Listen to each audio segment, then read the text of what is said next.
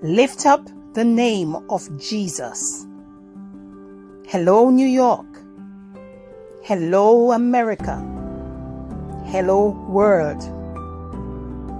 Growing up in church, we sang the words, "I need somebody help me lift Jesus." Clap your hands. Help me lift Jesus. Stomp your feet. Help me lift Jesus. Shake your body.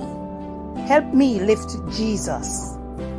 In the book of Isaiah 53, the prophecy foretells that Jesus is despised and rejected of men, that we reverence or honor then and now that he was stricken, smitten of God and afflicted for our sins, and that he would carry our sorrows to Calvary, where he would be wounded for our transgressions, bruised for our iniquities, and suffer chastisement for our peace. Our iniquities were laid on him, the text explains, and goes on to add that he was oppressed, insulted, beaten, grief-stricken, but he opened not his mouth. There are some of us who, if we were able to, will still do the same things to Jesus today, even though Jesus made his grave with the wicked and with the rich in his death, as the scripture states. And why? Because he had done no violence, nor was he guilty of deceit. The same scripture explains. Jesus the Christ made his soul an offering for sin. And today, because he is the Son of God, he is still interceding for all transgressors. We learn in Isaiah 53 how that Jesus was wounded for our transgressions. He was bruised for our iniquities.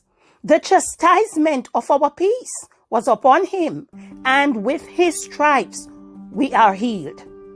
My brethren, my friends, my fellow men, Jesus took our place, mine and yours, because we couldn't pay our own ransom debt. To escape the captivity of sin and sinful nature, nor would we have been able to bear it. God the Father knew this. That is why he asked his son Jesus to replace us on the cross. And Jesus willingly accepted to pay the price for us, even knowing what he would have to suffer. That's why he said in Matthew chapter 26, "Oh my Father, if it be possible, let this cup pass from me. Nevertheless, not as I will, but as thou wilt." He later in John 12 said, "The hour is come that the Son of Man should be glorified." And again in John 17, Jesus said to the Father, "Father, the hour is come. Glorify thy Son, that thy Son also may glorify thee." A second time Jesus said, "Oh my Father, if this cup may not pass away from me, except I drink it, thy will be done."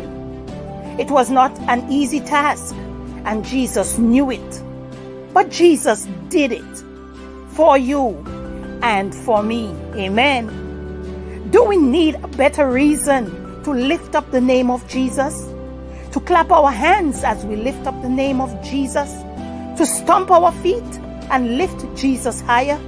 To shake our bodies as we lift up a praise of adoration, for not only that we have the all-powerful name of Jesus to call on or to call up when we need it, when we need him, but that he is our wonderful Savior, our Redeemer, and our soon-coming King.